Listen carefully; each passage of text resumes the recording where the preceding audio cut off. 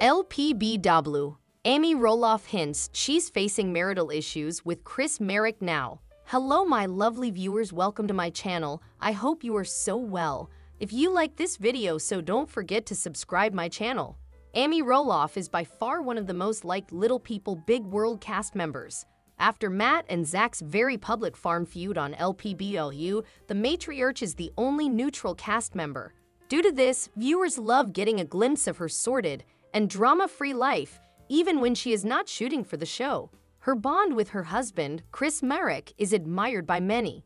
It was in 2021 that Amy said, "I do" to Marek. They'd been dating for a couple of years since her divorce from Matt in 2017. Everyone was happy for the star as they had seen her be miserable in her marriage earlier. But things have changed now. There have been some hints that imply Amy has been having issues in her second marriage too. What's wrong? While Amy married in 2021, she would still go by Amy Roloff. Everyone used to be curious as to why she didn't use her new surname Marek, but some fans explained this at that time. They believed Roloff must be the name that Amy officially used since she became a reality TV celebrity. Hence, it must have been easy to go by that instead of adding Marek. But documentation from December 5 about the star's annual business report revealed that she used the name Amy J. Roloff Marek. In fact, it was the name she was going by in official paperwork of any kind. But as per Thesen, another business report paperwork has come into the limelight from her annual report for Amy Roloff Enterprises. The documentation was from December 30. In it, the LPBW celebrity simply went by Amy J. Roloff. After seeing this, viewers were in a fix. They could see how she snubbed her husband by not using his surname.